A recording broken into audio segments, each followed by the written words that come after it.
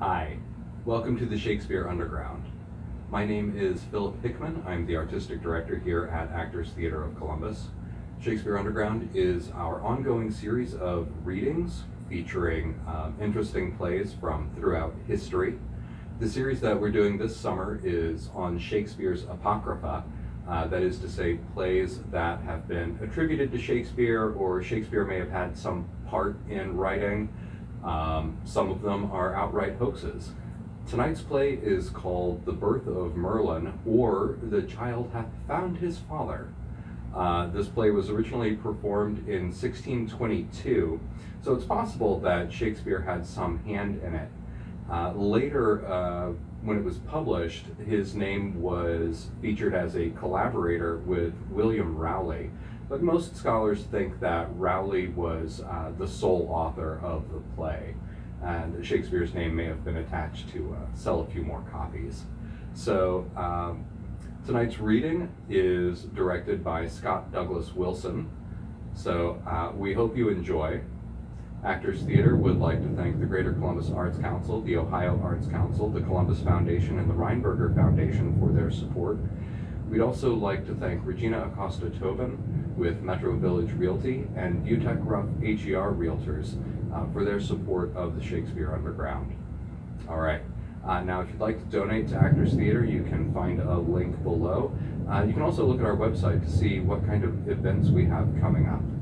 We've got all kinds of classes and workshops going on this summer, as well as a few special events that we have coming up. All right, thanks. Enjoy the show.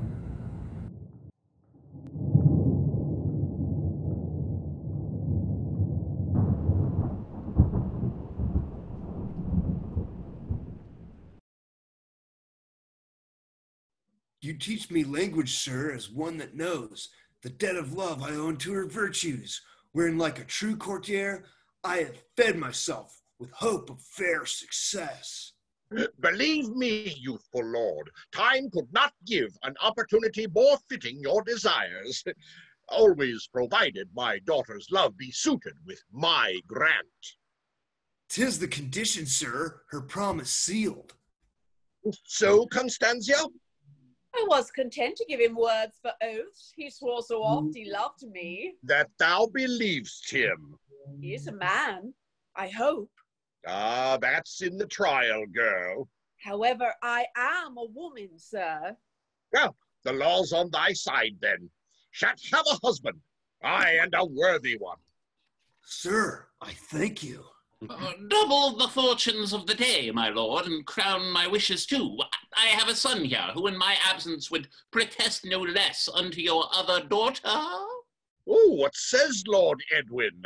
Will she protest as much to thee? Else must she want some of her sister's faith, sir. Of her credulity, much rather, sir.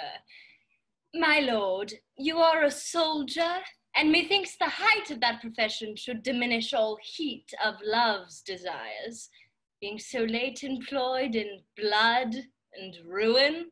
The more my conscience ties me to repair the world's losses in a new succession. Necessity, it seems, ties your affections then, and at that rate, I would unwillingly be thrust upon you. A wife is a dish soon cloys, sir.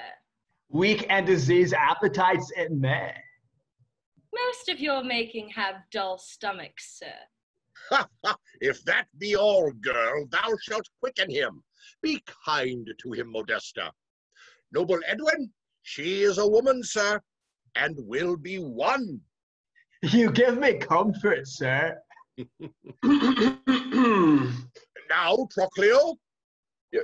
The king, my honored lords, requires your presence and calls a council for a turn of answer unto the parling enemy, whose ambassadors are on their way to court. So suddenly? Chester, it seems, hath plied them hard at war. They sue so fast for peace. Come, noble Gloster, let us attend the king. Tocilo, what stirring news at court? We have a new holy day a-coming. A holy day for whom? There's here arrived at court a reverend hermit that by miracle not only saved our army, but without aid of any man, overthrew the pagan host. This is strange news indeed. Where is this hermit? In conference with the king that much respects him. Trust me, I long to see him. They say he is half a prophet too. What he could tell me any news of the lost Prince Uther. I'll once more search those woods when we lost him. Fortune go with you, sir. Come, fair Constantia.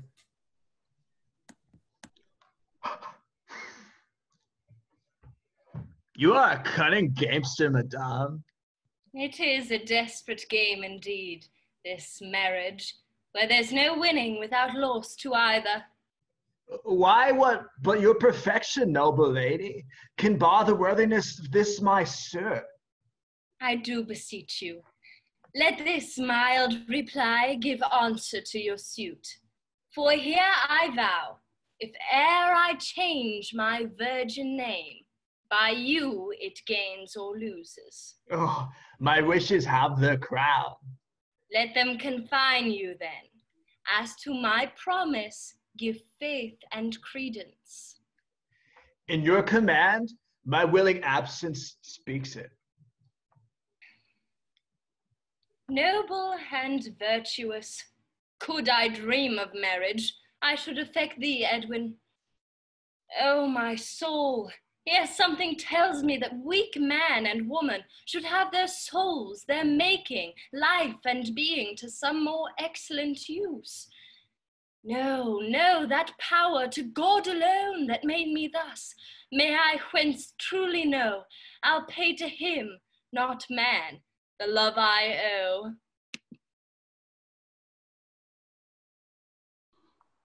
No tiding of our brother yet? 'Tis strange. So near the court and in our own land too, and yet no news of him. Royal sir, were he dead or taken by the foe, our fatal loss had wanted no quick herald to discuss it. That hope alone sustains me. Is answer of our message yet returned from that religious man, the holy hermit? Our army being en route, nay, quite o'erthrown, even then, this holy man, armed with his cross and staff, went smiling on and boldly fronts the foe, at sight of whom the Saxons stood amazed, for to their seeming, such clear and glorious beams, as if our men marched all in fire, wherewith the pagans fled, and our troops were all to death pursued. Is full of wonder, sir. The pagan ambassadors being come to take our answer, they have admittance. Is not our bold and hopeful general still master of the field? Their legions fallen, the rest entrenched for fear, half starved and wounded, and shall we now give o'er our fair advantage? What's here? A woman orator? Peace, Donobert. Speak. What art thou, holy lady? The sister of the Saxon general, warlike Ostorius. My name, Artesia, who in terms of love brings peace and health to the great Aurelius, wishing she may return as fair a present as she makes tender of. A Saxon beauty, the fairest present ere mine eyes were blessed with. Your warlike brother sues for a peace, you say? With endless love unto your state and person. Ostorius has sent a moving orator, believe me. What thinkest thou, Donobert? Oh, noble king, were I but young again, this gilded pill might take my stomach quickly. True, thou art old. Artesia, sister to our enemy, fairest of creatures, tell the king, your brother, that we, in love, and honor to our country, command his armies to depart our realm. Lady, return and certify your brother. Thou art too blunt and rude. Return so soon. Let her stay a while. What means your grace? To give her time of rest to her long journey, we would not willingly be thought uncivil. Great King of Britain, let it not seem strange to embrace the princely offers of a friend, whose virtues with thine own, in fairest merit, both states in peace and love may now inherit. Oh, she speaks of love again. Sure, 'tis my fear she knows I do not hate her. Be then thyself, most great Aurelius. Oh, let my sex, though worthless in your respect, take the report of thy humanity, whose mild and virtuous life loud fame displays, as being o'ercome by one so worthy praise. She has an angel's tongue. Speak still. Hear no more on it. Lady, these childish compliments are needless. You have your answer. I come not, sir, to woo him. 'Twere folly if you should. You must not wed him. Shame take thy tongue. Being old and weak thyself, thou dotest. Most fair Artesia, the king gives thee welcome, and with these warlike Saxons, instead of truce, let a perpetual league seal our united bloods in holy marriage. Send King Ostorius this happy news, that thou with me hast made a league forever. And added to this state a friend and brother. Speak, dearest love, dare you confirm this title? I were no woman to deny a good so high and noble to my fame and country. Live then, a queen in Britain. He means to marry her. Death, he shall marry the devil first. What, marry a pagan, an idolator? He has won her quickly. She was wooed before she came, for sure, or came on purpose to conclude the match. Who dares oppose our will? Who's this? The Hermit! Welcome, my happiness! I wanted but thy holy blessing to make perfect the infinite sum of my felicity. Alack, sweet prince, that happiness is yonder. Felicity and thou art far asunder. Hell, this world can never give it. Thou art deceived. See here what I have found. Beauty, alliance, peace, and strength of friends. The leagues confirmed. Oh, with whom, dear lord?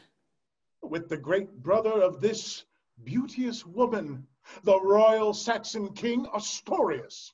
Ah, then I see, and thou art far too near thy misery.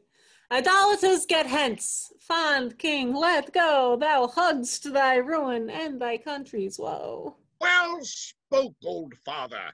To him, bait him soundly. Now, by heaven's blessed lady, I can scarce keep patience.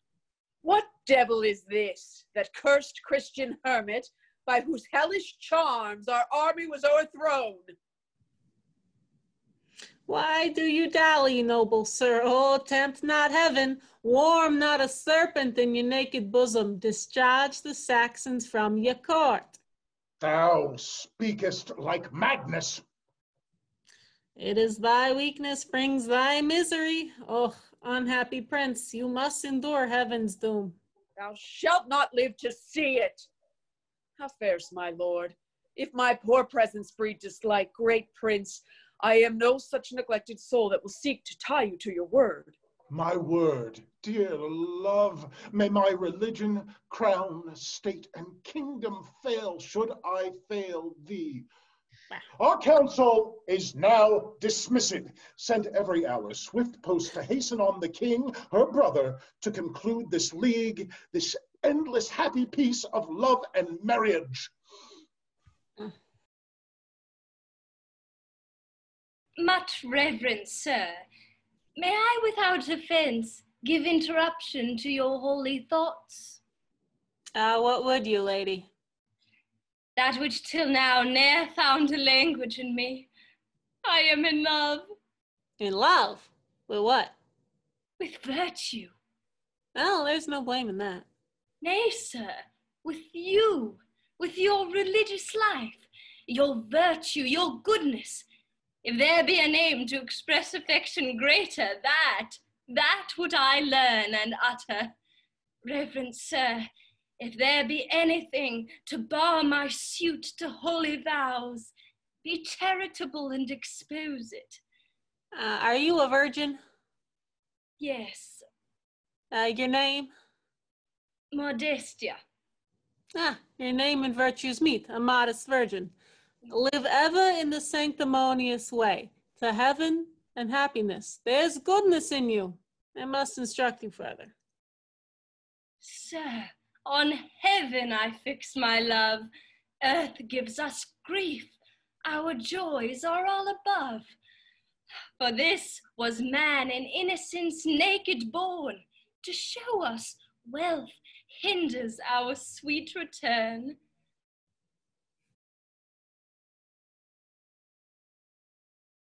Away! Follow me no further. I'm none of thee, brother. What? Great with child, and knows not who the father on't? I'm ashamed to call thee sister. Believe me, brother, he was a gentleman. Nay, I believe that, Joan, sister Joan. Can you tell me his name, who did it? How shall we call my cousin, your bastard, when you birthed it? Alas, I know not the gentleman's name, brother. I met him in these woods the last great hunting. Not his name? What? Why, this shows your low country breeding. Had you but heard him swear, you would have thought... Aye, as you did. Swearing and lying goes together still. Did his oath skit you with child? Dear brother, stay and help me find him out. Who should I find? Who should I ask for? Alas, I know not. Yet some happy fate may guide us till we meet him. Well, I'll do my best for you. If he have lands, he shall have an heir. If he has patience, he shall have a wife.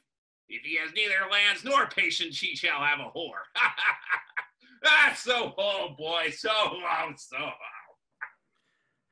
So ho, boy, so ho, illa ho, illa ho. Hark, sister, there's one who hollows to us. What a wicked world is this. A man cannot so soon name a whore, but a knave comes presently. Oh, my thoughts are lost forever in amazement. Could I but meet a man to tell me of my lost love's beauties? Methinks he talks of a woman, sister. This might be, brother. Here did I see her first, here view her beauty. Oh, had I known her name, I had been happy. Sister, this is he, sure. He knows not thy name neither. A couple wise fools, your faith, to get children and not know one another. You weeping leaves, upon whose tender cheeks doth stand a flood of my tears at my complaint, who heard my vows and oaths. He has been a great swearer, too, and felt such desire. For having overtook her, I saw and felt such desire. Pox on your fingering, did he feel, sister? One poor sight was all, converts my pleasure to perpetual thrall. For here I vow to you my mournful plants, never to part hence, till I know her name. Give me thy hand, sister. The child has found his father. This is he, sure as I am a man. Had I been a woman, these sweet words would have won me, and I should have a great belly, too. Hello, most honest and fleshly-minded gentleman. Give me your hand, sir. Ha! What art thou, that thus rude and boldly dares take notice of a wretch so much allied to misery as I am? Nay, sir, for our alliance, I shall be found to be a poor brother-in-law of your worship. The gentlewoman you spake of is my sister, Joan Goe'Too't. Come forward, Judge, speak to him. Have you ever seen me, lady? Seen ye? It seems she has felt you, too. Do you not know me, sir? Know thee? As I do thunder, hell, and mischief? Witch, scullion, hag. I see he will marry her. He speaks so like a husband. Death, strumpet, Villain, where have you ever seen me? Oh, sir, if ever you did speak to me, it was in a smoother phrase and fairer language. Lightning consume me if I ever saw thee. My rage overflows my blood. All patience flees me. Help! Help! Help! Murder! Oh, my God! This way came the sound. See where she is. And the prince! Oh, the price of all our wishes! The prince, you say? He's made a poor subject of me, I am sure. Sweet prince, noble Uther, speak. How fare you, sir? Dear sir, recall yourself. Your fearful absence hath won too much already on the grief of our sad king. His silence and his looks argue distraction. Nay, he's mad, sure. He will not acknowledge my sister, nor the child, neither. Let us entreat your grace. Come along with us. Your sight will bring new life to the king, your brother. Will you go, sir? Very well. Guide me. All's hell I see. Man may change air, but not his misery. Good sir, but one word with you ere you leave us. With me, fair soul. Yeah, Zook, she'll have a fling with him, too. Mine eyes leak. Have you ne'er seen me, sir? Seen thee? Suffoot? Well, I have seen many fair faces in my time. Go to prison. Look up and do not weep so.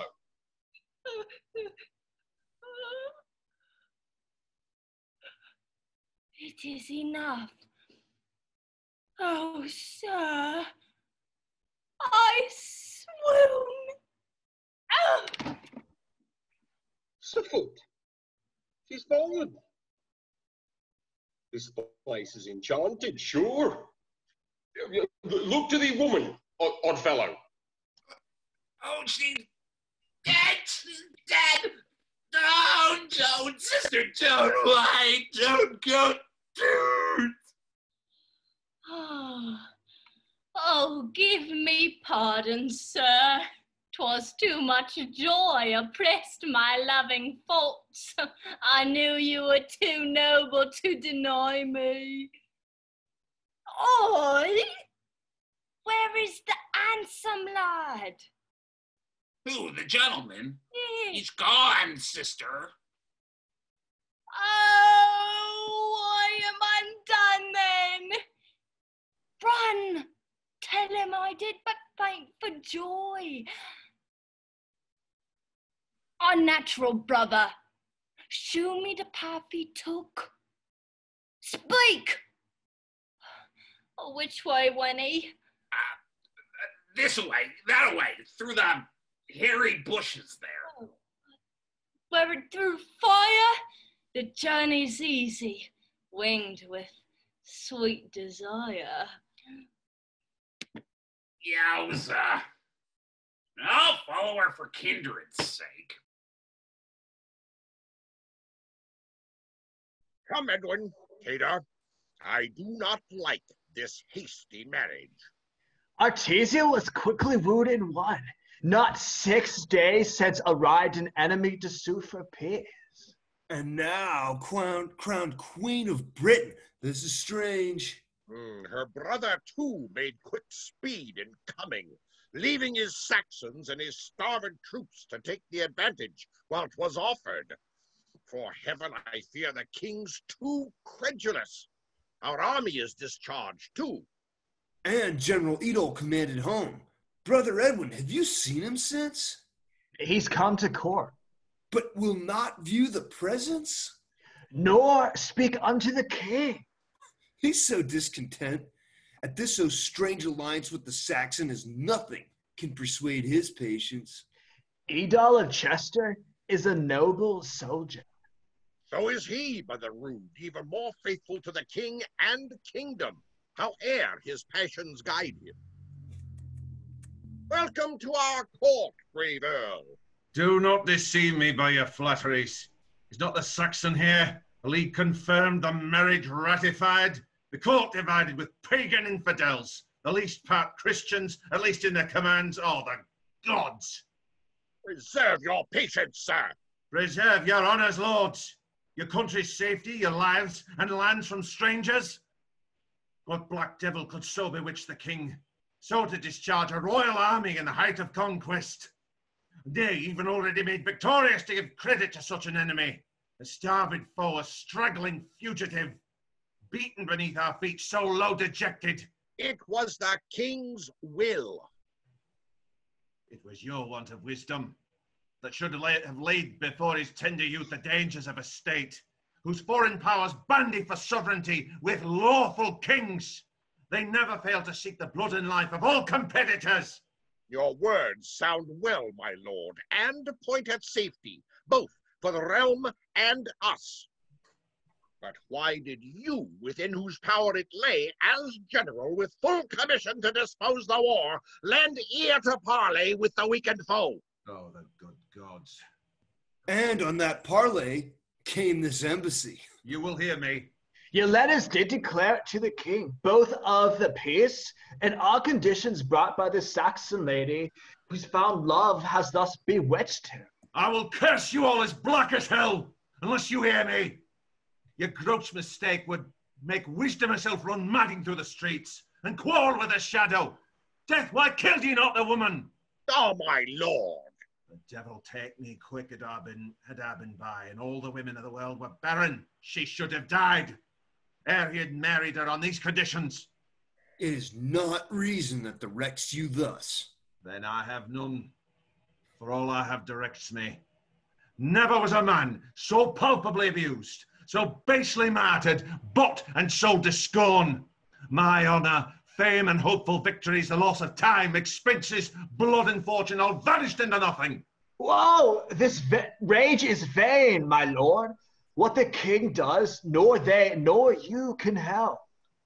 My sword must fail me then. Against whom will you expose it? What's that to you? Against all the devils in hell to guard my country. Oh, these are airy words. Sir, you tread too hard upon my patience. I speak the duty of a subject's faith. What the king did, you had not dared to cross it. I will trample on his life and soul that says it. You know it's not what you sayest. Hold us me back, Cador. I take my leave of thee, sir. For wisdom's sake, my lord. Sir, I'll leave him, and you, and all of you, the court and king, and let my sword and friends shuffle for Edol's safety. Stay you here, hug the Saxons, till they cut your throats, or bring the land to servile slavery. Go, and repent the times these foul misdeeds, for in this league all our kingdom bleeds, which I'll prevent, or perish. See how his rage transports him. These passions set apart, a braver soldier breathes not in the world this day. For sure, brother Cador. For sure.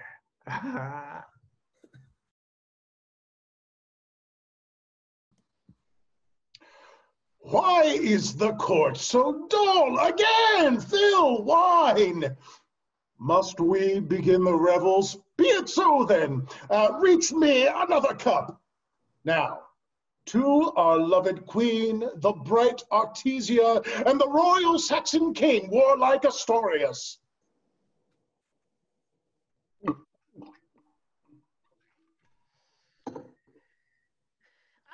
Ostorius, king of the Saxons, saluting. I drink no healths, great king. If I did, I would be loath to part with health to those that have no power to bring it back again. Mistake not, Hermit. It is the argument of love and duty to our queen and us. But he owes none, it seems. He speaks not like a guest to grace a wedding. No, sir, but like an envious impostor. Christian slave, A cynic. What virtue could decline your kingly spirit to such a respect of him whose magic spells met with your vanquished troops, and turned your arm to that necessity of fate, which through despair of any hope to stand but by his charms, had been defeated in a bloody conquest? 'Twas magic.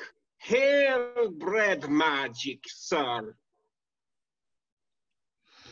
Sir, you are deceived. No, it was the hand of heaven that in this hermit's virtue gave us victory. Is there a power in man can strike such fear or create spirits in recreant bosoms above the present sense?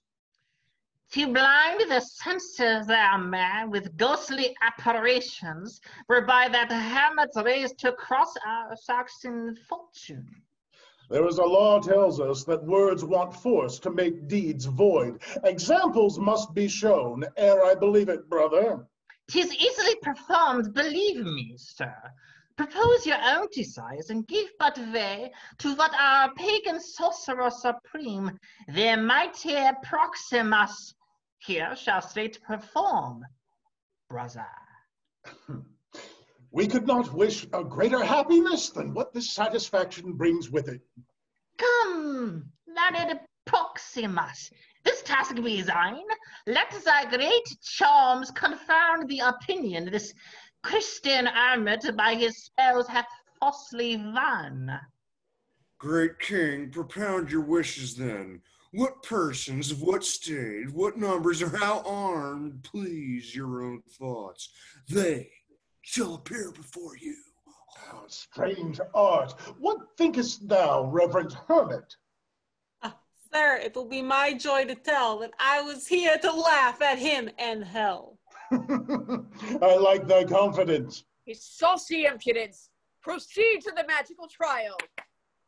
Speak your desires, my lord, and be it placed in any angle underneath the moon, the center of the earth, the sea, the air, the region of the fire, nay, hell itself, and I'll conjure it. We'll have no sight so fearful, only this.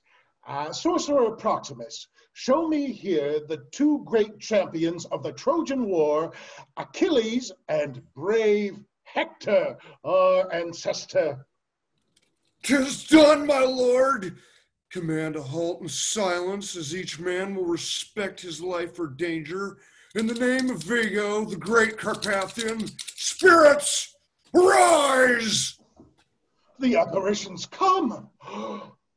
Oh, see, Proximus brings forth Hector, attired and armed after the Trojan manner, with target, sword, and battle axe. Now Achilles, with spear and falchion. Trumpets sound alarm. The wraith-like warriors begin the fight. A hermit steps between them. How the spirits tremble before him. Heavens above, disperse these false fiends. Demons quake before the one true God. Why fear you, spirit soldiers? Oh, the Christian hermit. The Christian hermit has bested the idolatrous charms of Proximus. No! No! What, at a nonplus, sir? Oh, command them back for shame. What power overawes my spells? Return, you hellhounds! Double damnation seize you! By all the infernal powers, the prince of devils is in this hermit's habit. What else could force my spirits quake or tremble thus? Weak argument to hide your want of skill. Misbelieving pagan, only God can control both hell and thee. Disgrace and mischief! Unforced new charms! We have had enough, Proximus. My lord, my liege, what news I bring? The prince, your brother, lives and comes to grace this high and heavenly marriage. Why dost thou flatter me, to make me think such happiness attends me? Force me, 'tis he, Prince Octa. Oh, welcome, my second comfort, Artesia, my dearest love. It is my brother, my princely brother, all my kingdom's hope. You have so free a welcome, sir, from me. Your presence has such power, I swear. 'Tis she, I swear. Oh, ye good gods, 'tis she! That face within those woods where first I saw her, captured my senses. How came she to this place, brother Aurelius? Speak that angel's name, sir. It is Artesia, the royal Saxon princess, now my wife and queen. Ha! Your wife? What troubles you, dear brother? Why with so strange and fixed an eye dost thou behold my joy? You are not well, sir. Oh, you immortal powers! Why has poor man so many entrances? For sorrow to creep in at, when our senses is much too weak to behold his happiness. No more. I see thou art a rival in the joys of my high bliss. Come, my Artesia, the day's most praised when 'tis eclipsed by night. Stay, hear but a word. Yet now I think on it, this is your wedding night, and were it mine, I should be angry with least lost of time. Envy speaks no such words, has no such looks. Sweet rest unto you both. Lights to our chamber, on, set on! She wrung me by the hand, and spake to me with the most passionate affection. Perhaps she loves, and now repents her choice, in marriage with my brother. She's banished from my bosom now forever. The noble prince, I take it, sir? You speak me what I should be, lady. No, by that name, sir. Queen Artesia greets you, commending her affection in this jewel, sir. She binds my service to her. Ha! A jewel? It resembles something I have seen in her. It is an artificial crab, sir. A creature that goes backwards. Alas, there is no moral in it alludes to herself. Well, she is a woman. And, like this sea crab jewel, may use her legs and eyes two several ways. When wilt thou bring me to thy lady? Next opportunity I attend you, sir. Thanks. Take this, and commend me to her. Think of your sea crab, sir, I pray. What should all this tend to? If it be love or lust that thus incites her, the sin is horrid and incestuous. If it do betray my life, what hopes she by it? I will confer with her, and if I find lust has given life to envy in her mind, I may prevent the danger. Come, sister, thou art all fool, mad woman. Prithee, have patience. We are now at court. At court? Was there ever any countrywoman traveled to court for a husband? I know this journey will be happy. Oh, brother, this night my sweet friend came to comfort me. I saw him and embraced him in my arms. Why did you not hold him and call me to help you? Alas, I thought I had been with him still. But when I waked... Ah, pox of all loggerheads. Then you were in but a dream all this while. See, here comes more courtiers. Pray, view them all well. Come, I'll hear no more on't. Go, Lord Edwin, tell her this day her sister Constantia shall be married to Cador, Earl of Cornwall. So shall Modestia to thee, brave Edwin, if she'll have my blessing. She is addicted to a single life.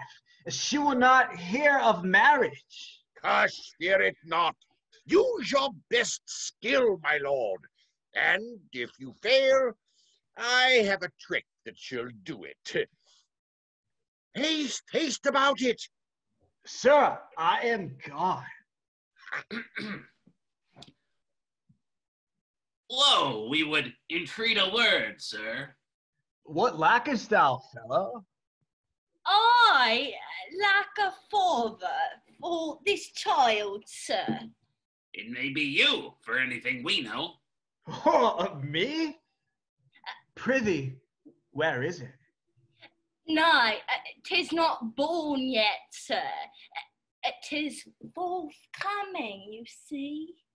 What do you think of my sister, eh? Why, I think if she never had a husband, she's a whore, and thou a fool. Farewell. I thank you, sir. There was never a sister who would have abused a poor brother as thou hast done. I am pined away with fretting. There is nothing but flesh and bones about me. Hark, sister, does it not thunder? Oh, yes, most fearfully. Thunderstrike and cloven hooves come round. Devil in the flesh of man bestride the ground. 'Tis he, brother. My love has come. Yonder he goes. Where? Where? I'll stop him if the devil not be in him. Oh, dear friend, pity my distress. For heaven and goodness do but speak to me. She calls me, and yet drives me headlong from her. Poor mortal, thou and I are much uneven. Thou must not speak of goodness or of heaven. The fatal fruit thou bearest within thy womb shall be famous till the day of doom. Slide, who's that talks so? I can see no body. Then thou art blind or mad. See where he goes, and beckons me to come. I'll follow thee in spite of fear or death. Slide. She's stark mad, sure, and talks to a shadow, for I can see no substance. Well, all after her, the father must be found. O reverend sir, by you my heart hath reached religiously to vow my chaste thoughts up to heaven, and make you now the witness of my faith.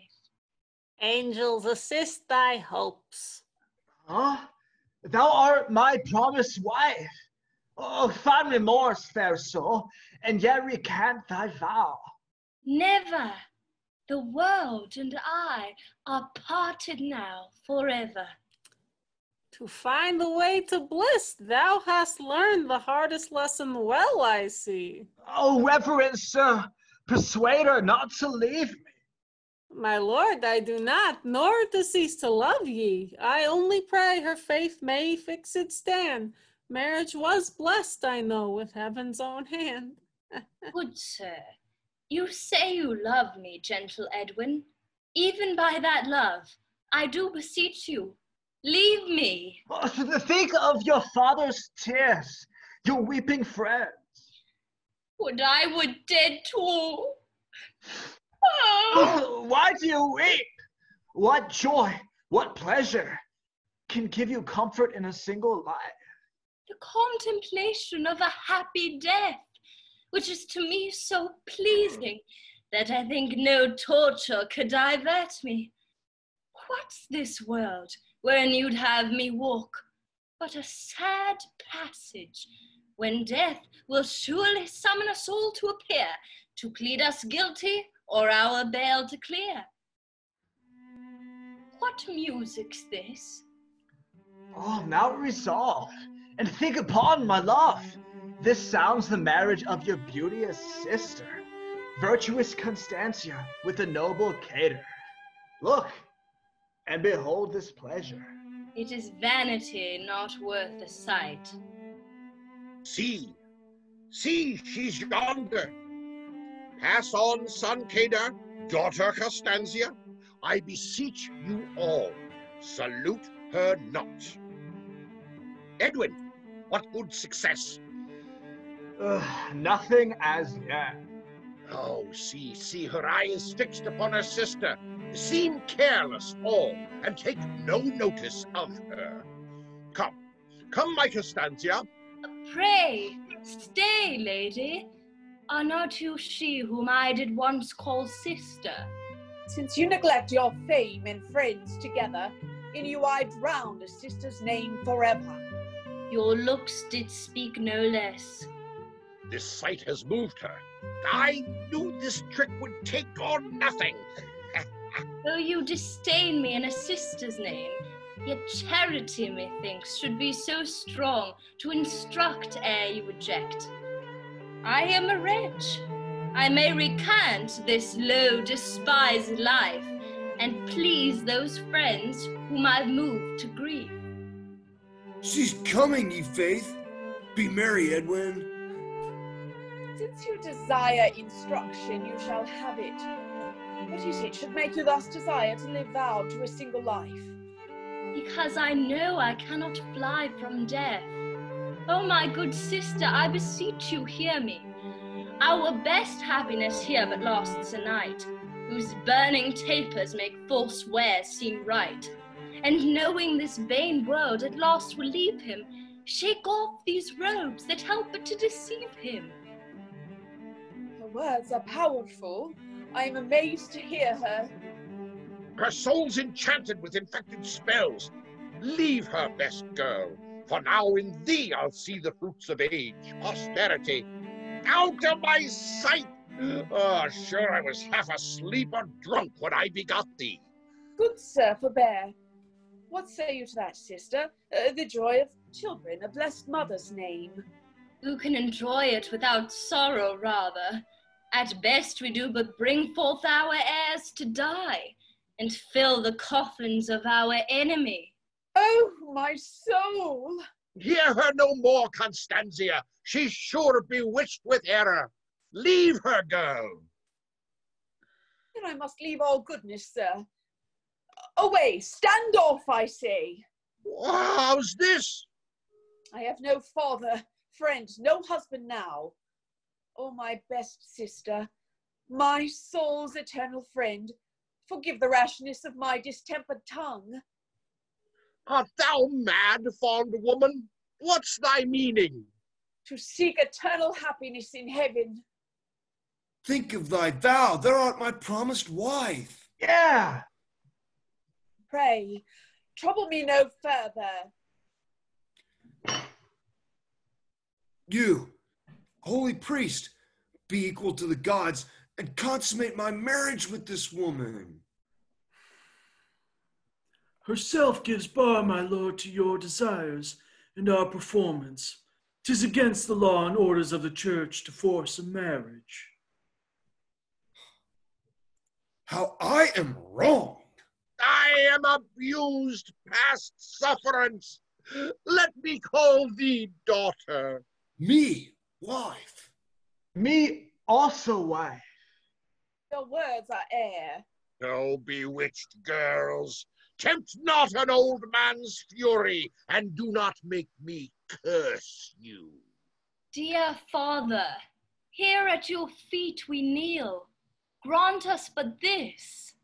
Gave us life, save not our bodies, but our souls from death. Rise with my blessings. Have patience, noble Cador, worthy Edwin, and give all grief to me.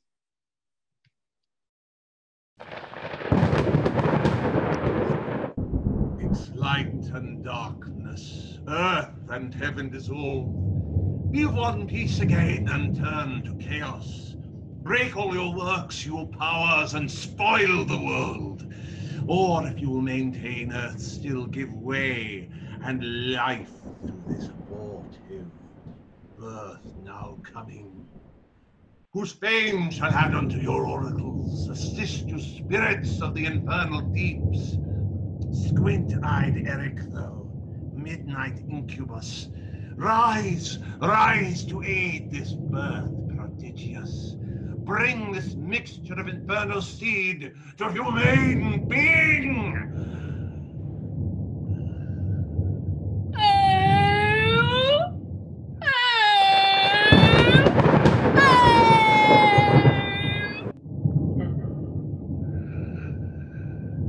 in honor of this child, the fate shall bring all their assisting powers of knowledge, art, learning, wisdom, all the hidden parts of all admiring prophecy to foresee the events of time to come.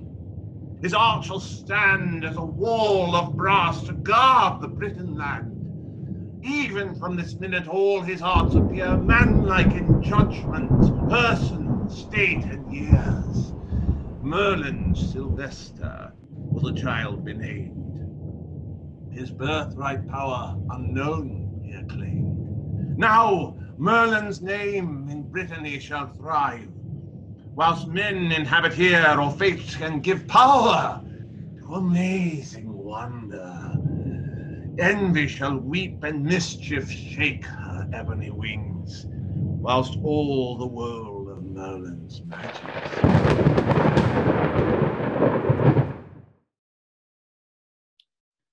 Well, I wonder how my poor sister does. After all this thundering, I think she's dead.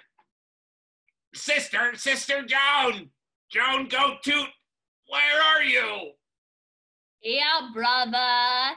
Stay but a while. I come to thee. Oh, brave, she's still alive. As she speaks cheerfully, methinks. Come, my dear Merlin. Oh, now, what mooncalf has she got with her? Why dost thou fix thine eyes so deeply in that book? To sound the depth of arts, of learning, wisdom, knowledge. Oh, my dear son, these studies fit thee when thou art a man. Why, mother, I can be but half a man at best, and that is your mortality. The rest in me is spirit. 'Tis not meat nor time that gives this growth and bigness. No, my years shall be more strange than yet my birth appears. Ah, look, mother, there's my uncle. How dost thou know him? You never saw'st him. Yet I know him, and know the pains he has taken for ye to find out my father. Give me your hand, good uncle. What? Do you know me, sir? Yes. By the same token that even now you kissed the swineherd's wife in the woods, and would have done more if she would have let you, uncle. A witch, sister. He is either a witch or a conjurer. He could have not known this else. Pray, love him, brother. He is my son. Ha, ha, ha, ha. By his beard, he's more like your husband. Let me see, is your great belly gone? Yes, and this, the happy fruit. What? Is artichoke? A child born with a beard on his face? Yes, and strong legs to go, and teeth to eat. I've heard of some babies that was born with teeth, but none with such a talking tongue before. Come, you must use him kindly, brother. Did you but know his worth, you will make much of him. Make much of a monkey? This is worse than Tom Thumb that let a fart in his mother's belly.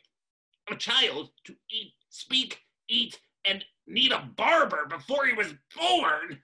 Why, sister, this is monstrous and shames all of our kindred.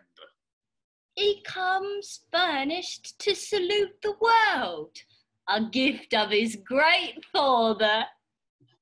Why, what profession is your father, sir? He keeps a hothouse in the Low Countries. Will you see him, sir? See him? Why, sister, has the child found his father? Yes, and I'll fetch him, uncle. Do not uncle me, for my conscience some baboon begot thee. Surely thou art deceived, sister. This urchin cannot be of thy breeding. Now, my uncle, see, the child has found his father. This is he. The devil it is! This is your sweetheart, sister? Do not bring to me a ragamuffin with a face like a frying pan. Give me your hand, clown.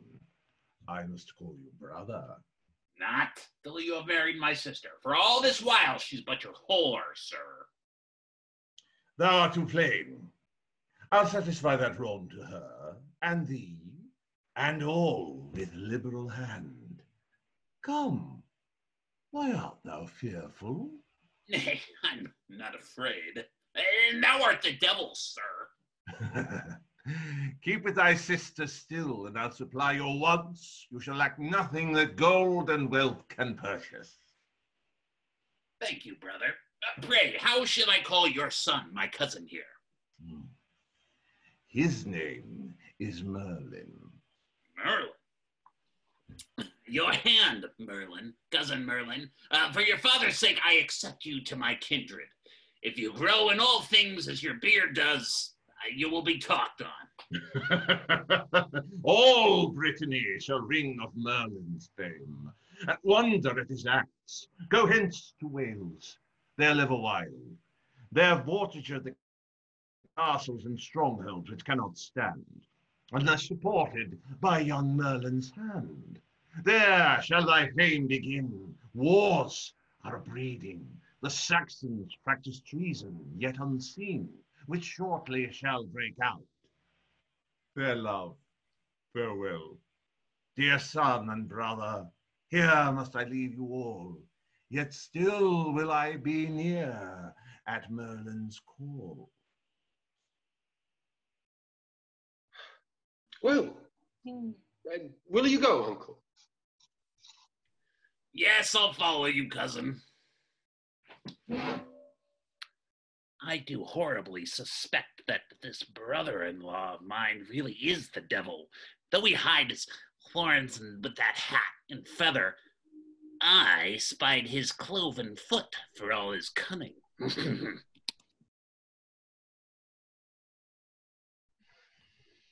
Come, come. Time calls our close complots to action. Go, Proximus, with winged speed fly hence. Ire thee to Wales. Salute great Vortiger with these our letters.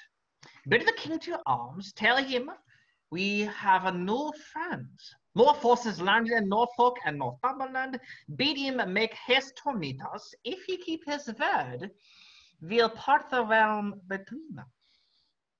Bend all thine art to quit the late disgrace the Christian hermit gave thee. Make thy revenge.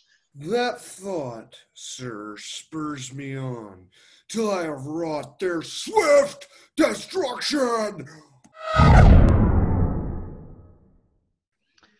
Octa, be vigilant. Speak. Are the thoughts possessed? All sure. The queen, your sister, hath contrived the cunning plot so sure as that at an instant the Briton brothers shall be surprised and taken. And both shall die. Bold Edo, the stern general, that now, contrary to the king's command, hath reunited all his Cassia troops, and this way beats his drum to threaten. Then our plot's discovered?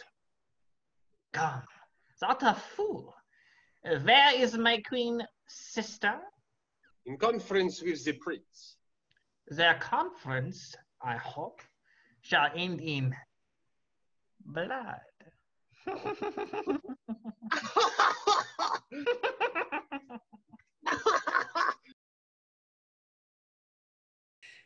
Come, come, you do but flatter.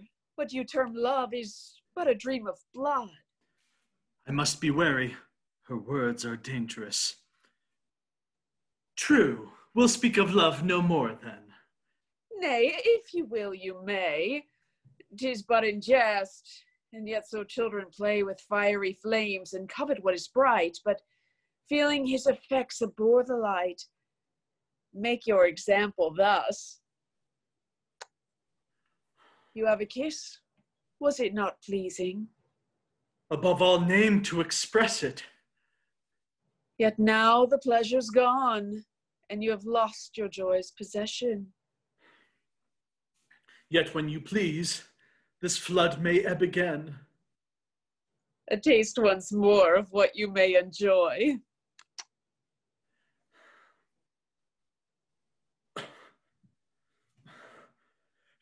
Impudent whore! I were more false than atheism can be. Should I not call this high felicity? Enough. Help, husband! King Aurelius, help!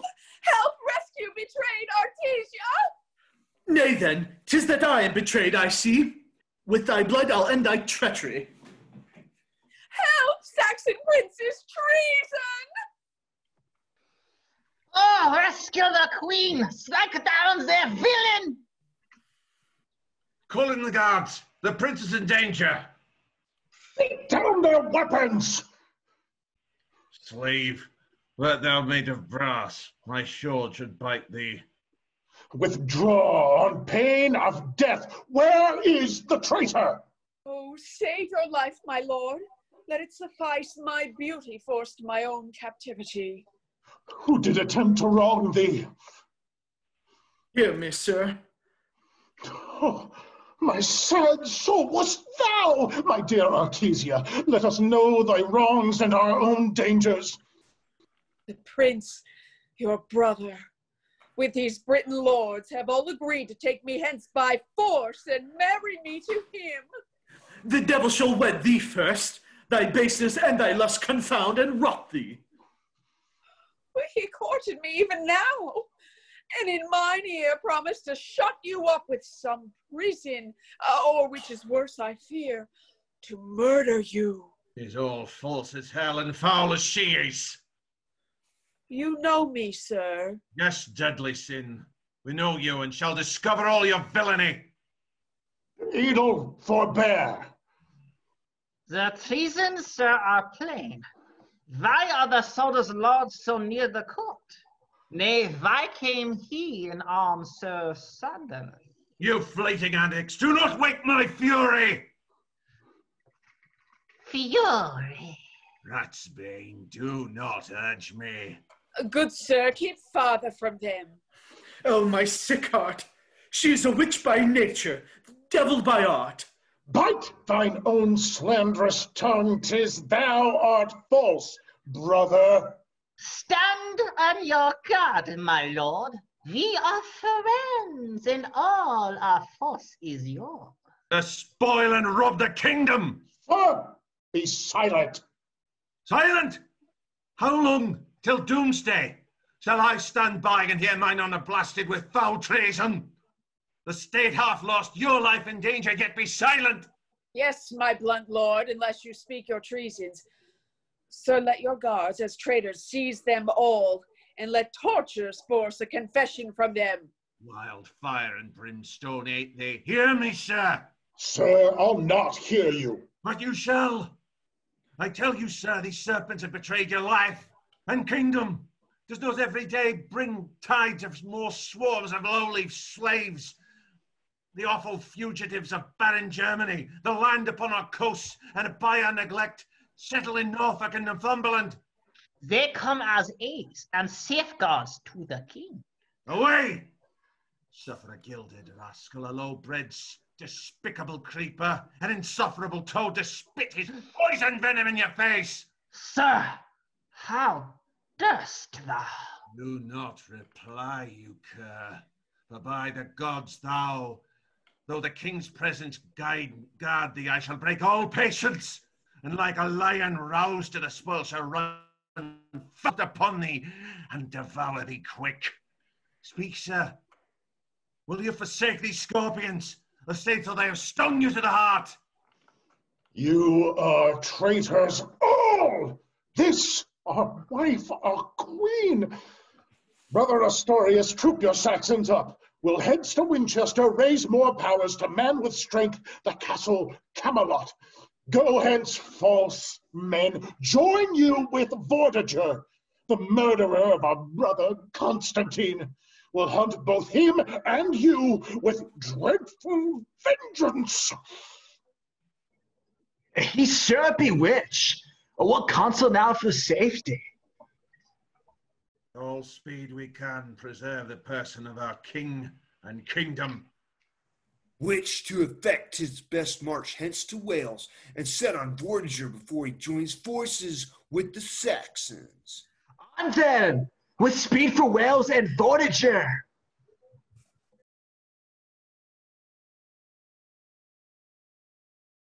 How now, uncle? Ah, Cousin Merlin.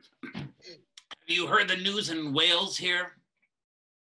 Uncle, let me prevent your care and counsel. 'Twill give you better knowledge of all my cunning. You would prefer me now, in hope of gain, to Vortiger, king of the Welsh Britons, to whom are all the artists summoned now, that seeks the secrets of futurity. The bards, the druids, wizards, conjurers, no witch or juggler but is fit assent to calculate the strange and feared event of his prodigious castle, now in building, where all the labours of the day are ruined still in the night. And to this place you would have me go. This is thy father, not thy mother, wits. Thou hast taken my tale into thy mouth, and spake my thoughts before me. Therefore away, shuffle thyself among the conjurers, and be a made man before thou comest of age. Nay, nay, but stay, uncle. You overslip my dangers. The prophecies and all the cunning wizards have certified the king that this his castle can never stand till the foundations laid with mortar tempered with the fatal blood of such a child whose father was no mortal. What's this to thee? Who will take thee for a child with such a beard of thy face? Pish! I must not go. Lend me your ear for a while. I'll give you reasons to the contrary. This is an endless piece of work the king has sent me about. Well, kings may do it. The like has been done to find out the unicorn, which I'll be sooner found than this fiend-begotten child I seek. Oh, pox on these conjurers, how they're cunning, and could not tell me where to find them. Uncle, your persuasions must not prevail with me. I know mine enemies better than you do. I say, thou'rt a bastard then, if thou disobey thy uncle. Or shall thine uncle be an ass? Oh, bless you, friends. Pray, what do you call this small gentleman's name? His name is my cousin, sir. His education is my sister's son, but his manners are his own. Why ask ye, good sir? My name is Merlin. Yes, and a go-shop was his father, for I'm sure his mother was a windsucker. This is he I seek for. Well, sir, it were fit you did resolve for speed. You must go unto the king. My service, sir, shall need no strict command. It shall obey most peaceably. But needless, 'tis to fetch what is brought home. My journey may be stayed. The king is coming hither with the same quest you bore before him. Hark, this drum will tell thee. Oh, bless me. This is some cunning indeed. Lead on, you great hairy child.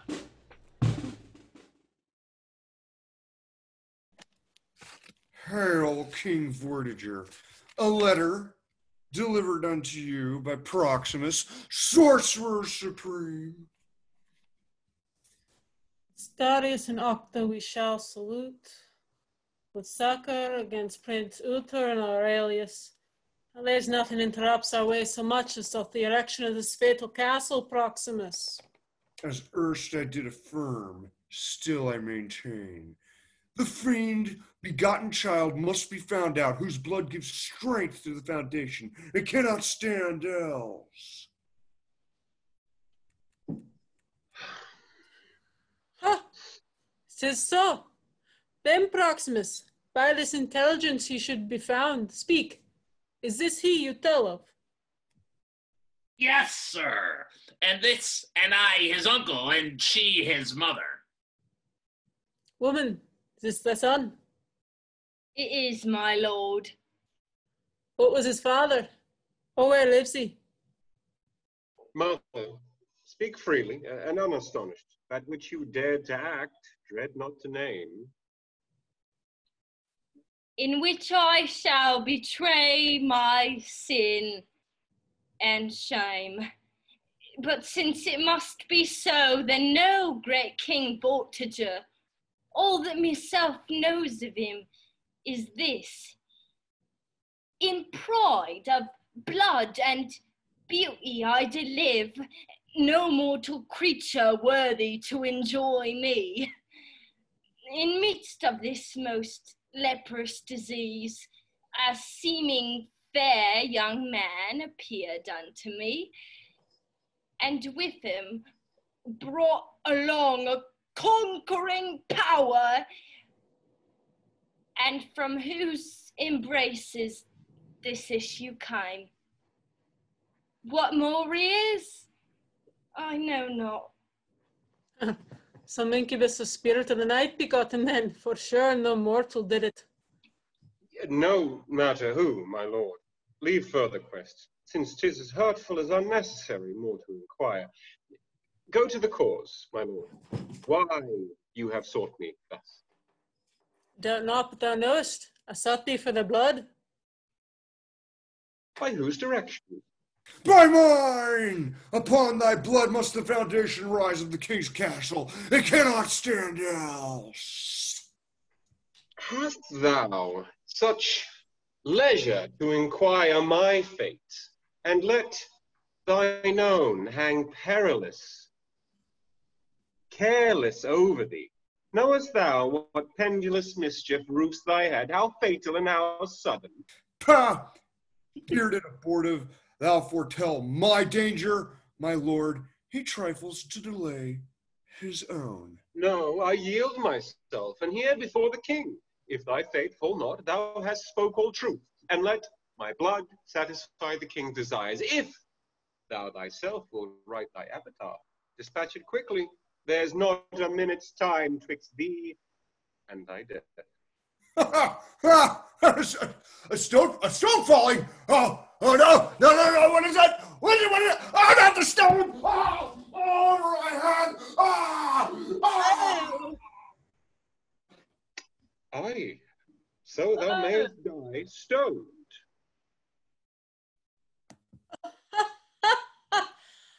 This is above admiration. Look, is he dead?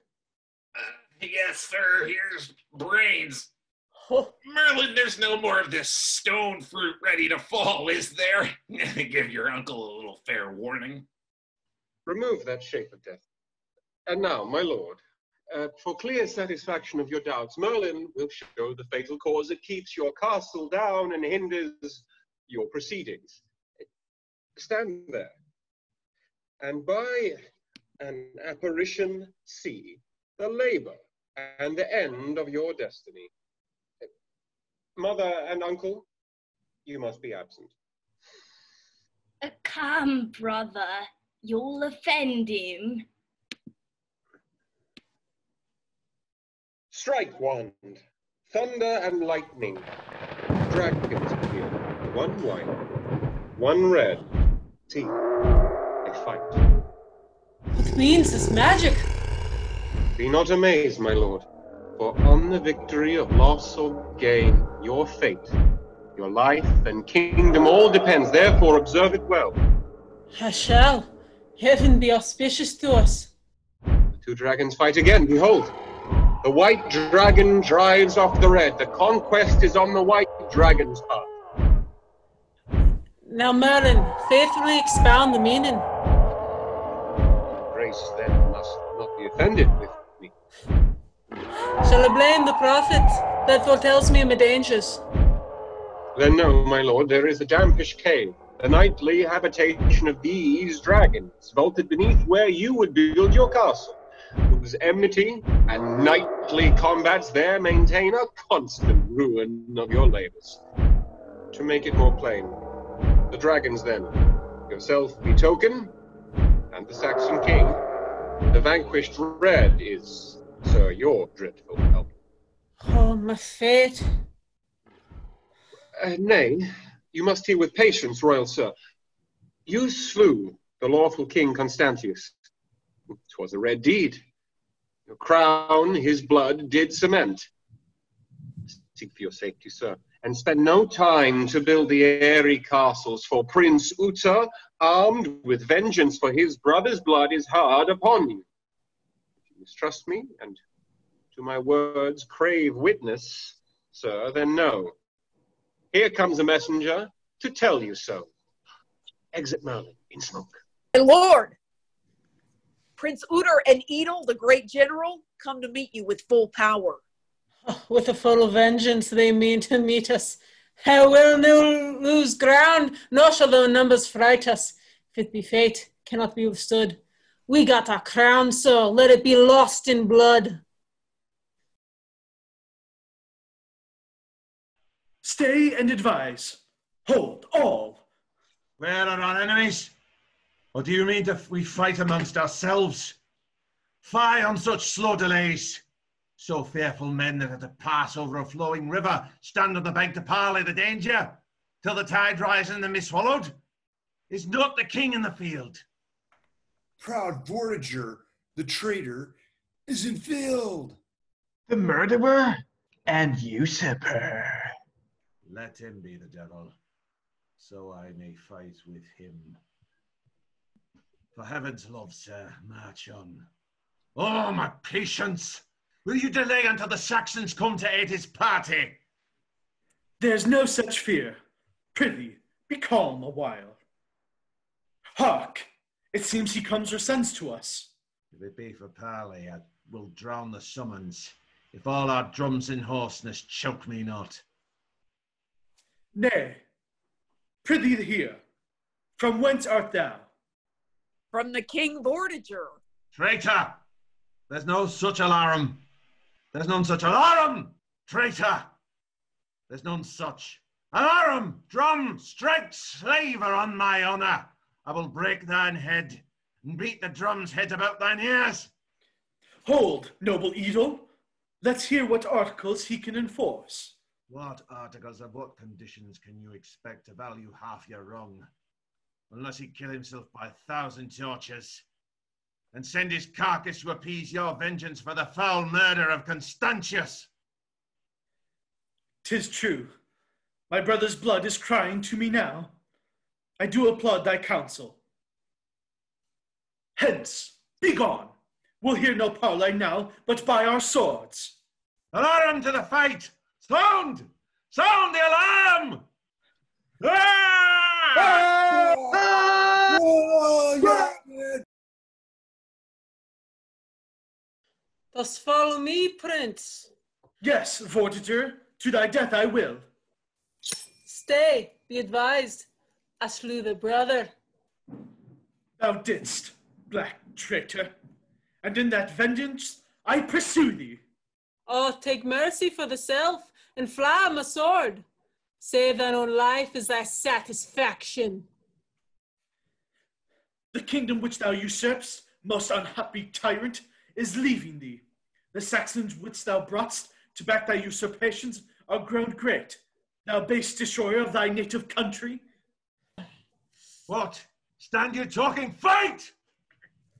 Ah!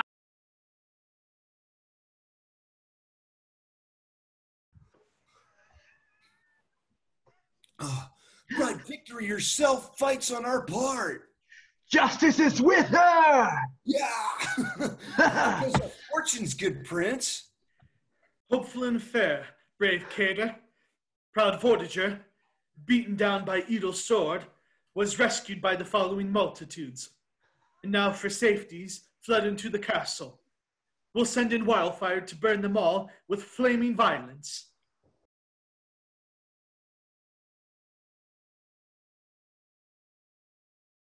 Look, Edel, a blazing star in the sky.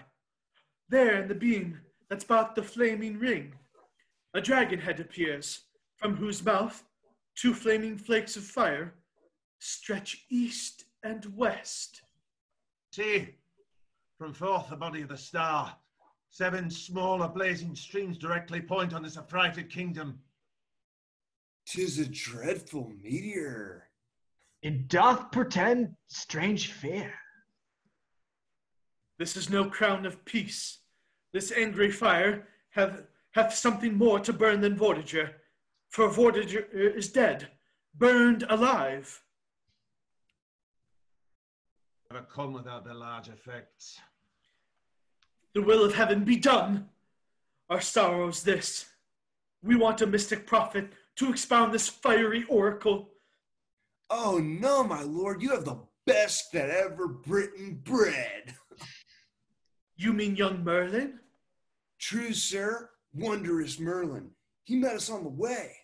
And did foretell the fortunes of this day, successful to us. If I could give faith to any wizard's skill, it should be he. Look, Merlin. Oh.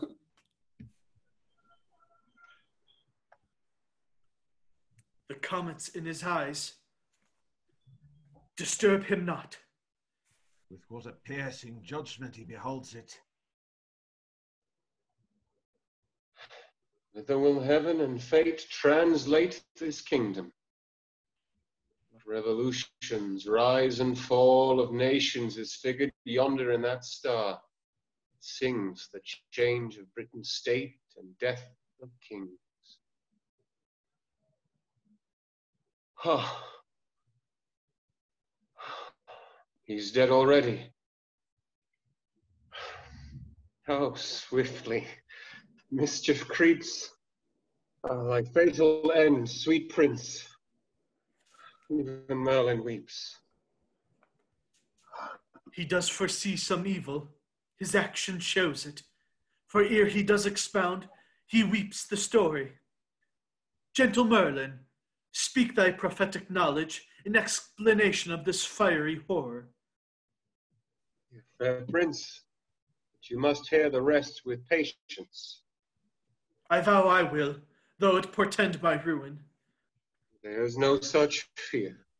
This comet brought the fiery fall of Vortiger, and yet not him alone. This day has fallen a king more good, the glory of our land, the mild and gentle, sweet Aurelius. Oh, brother! Offended heaven!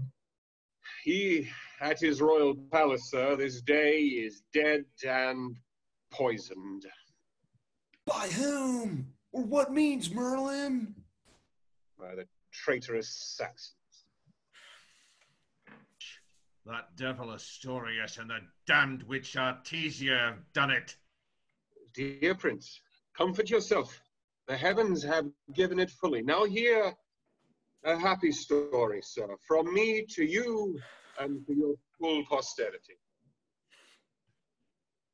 He thinks I see something like a peeled onion. It makes me weep. Be silent, uncle. You will be forced else. Can you not find in the star, cousin, whether I can hold my tongue or no? Yes. I must cut it out. Yeah! Now, speak your pleasure, uncle.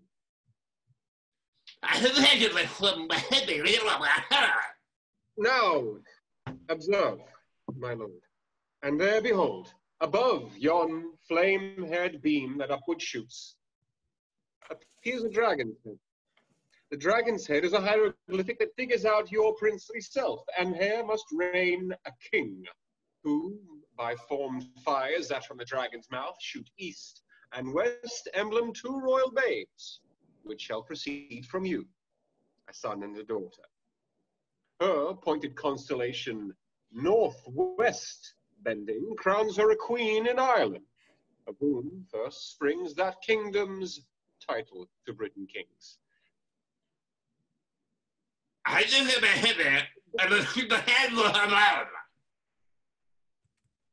But Of your son, thus fate and Merlin tells. All after times shall fill their chronicles with fame of his renown, whose warlike sword shall pass through fertile France and Germany. Nor shall his conquering foot be forced to stand till Rome's imperial wreath hath crowned his fame. He back returns to enlarge the Britain bounds, his heraldry adorned with 13 crowns. He to the world shall add another worthy. It shall be then the best of knighthood's honor. And Winchester to fill his castle hall, and at his royal table sit, and feast in warlike orders, all their arms round hurled, as if they meant to circumscribe the world. Thou speakest of wonders, Merlin. Thine art hath made such proof that we believe thy words authentical. Be ever near us, my prophet and the guide of all my actions. My service shall be faithful to your person, and all my studies to my country's safety.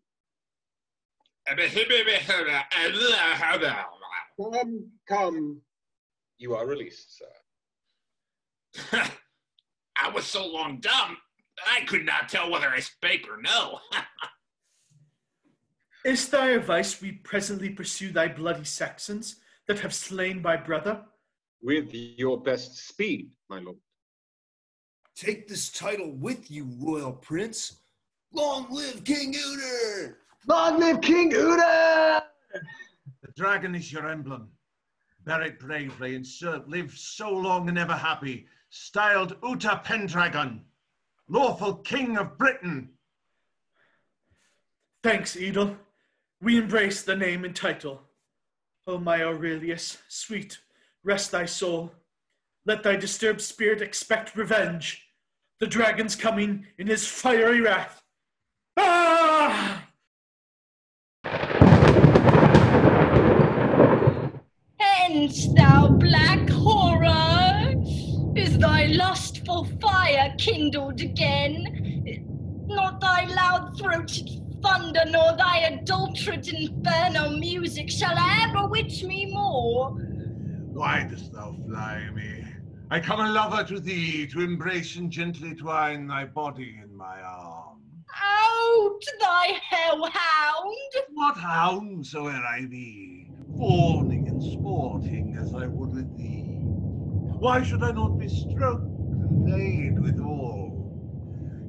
Wilt thou not think the lion might devour thee if I should let thee pass? Free me, and I'll thank ye. I am at home with thee. Thou art mine own.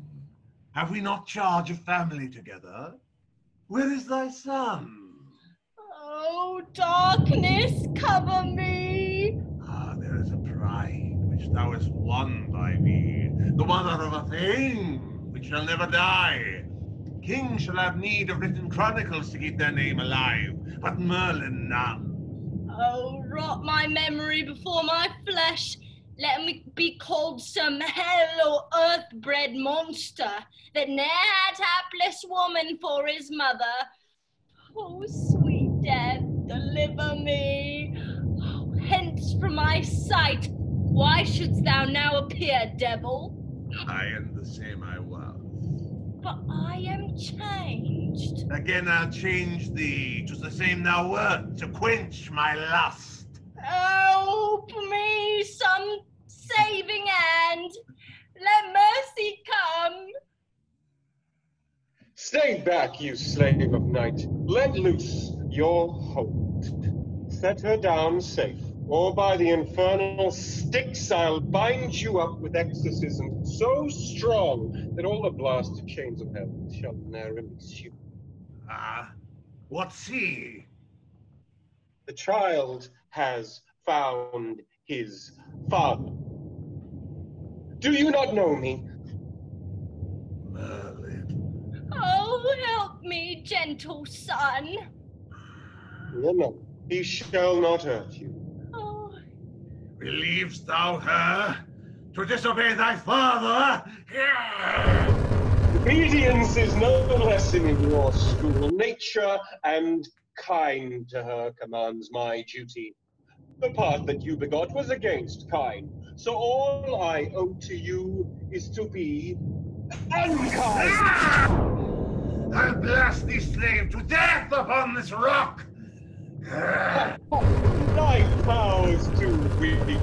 What art thou, death, but an inferior, lustful incubus? Put off the form of thy humanity, and crawl upon my speckled belly, serpent, or I'll unclasp the jaws of Acheron and fix thee ever in the lakes of fire!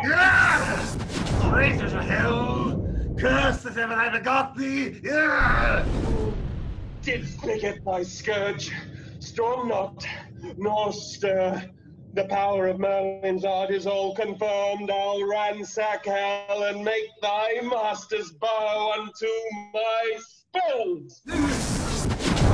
Tenebrorum principies, param in inferorem dos, onking ignis internia nacipite, aut in hoc acere tenebroso in septemberum nastringere mano. I see thee in hell, Merlin!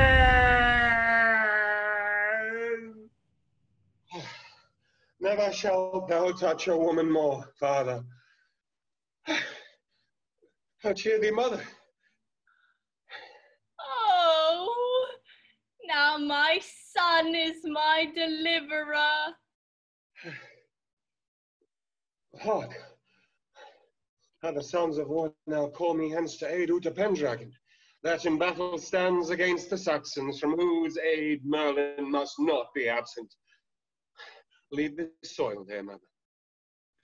And when you die, I will erect a monument upon the verdant plains of Salisbury. No king shall have so high a henge of stone, a place that I will hollow for your rest, where no night hag shall walk, no werewolf tread, where Merlin's mother shall be sepulchred. Guard, a stony henge for Joan Goe'Too't.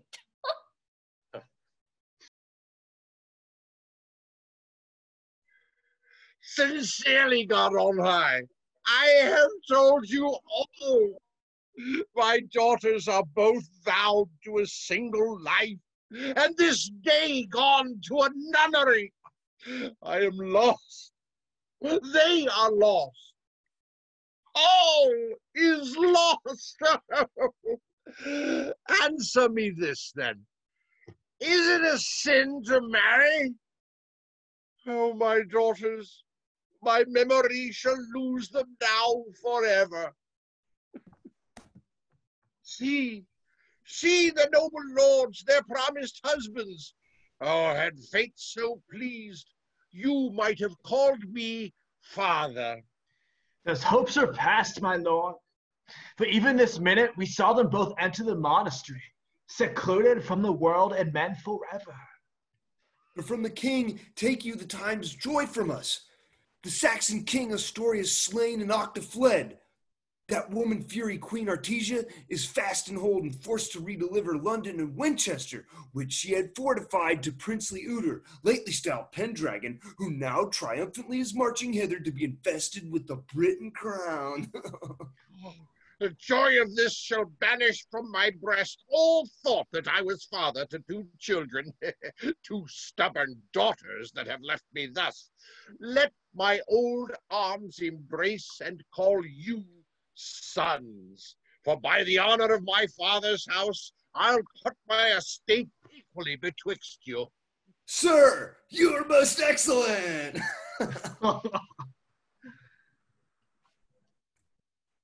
We have firm hope that, though our dragons sleep, Merlin will us and our fair kingdom keep. As his uncle lives, I warrant you. Happy restorer of Britain's fame, uprising sun, let us salute thy glory. Stay, noble Donobert. That monster first must be expelled from our eye, or we shall take no joy in it. From hell's heart I spit at thee! Give her quick judgment. Send her hence to death. She has long deserved it. Let my sentence stand for all. Take her hence and stake her carcass in the burning sun. till it be parched and dry, and then flay off her wicked skin, and stuff the pelt with straw to be shown up and down at fairs and markets. 2 pence apiece to see so foul a monster will be a fair monopoly, and worth the begging. Dost thou laugh, succubus? Yes, at thy poor invention. Is there no better torture monger? Burn her to dust! That's a phoenix death, and glorious! Aye, that's too good for her. Alive she shall be buried, circled in a wall, thou murderess of a king, there starve to death. Then I'll starve death when he comes for his prey. And in the meantime, I'll live and feed upon your curses! Aye, 'tis diet good enough. Away with her! With joy! My best of wishes is before. Thy brother's poison, but I wanted more!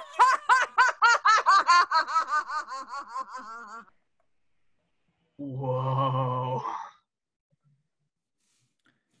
Why does our prophet Merlin stand apart, sadly observing these our ceremonies? Long happiness attend and dragons reign. What heaven decrees, fate hath no power to alter. Thanks be to our great prophet. All future times shall still record this story of Merlin's learned worth and Arthur's glory. Long live Pendragon! Long live Merlin! Yeah! I'll be waiting, my child.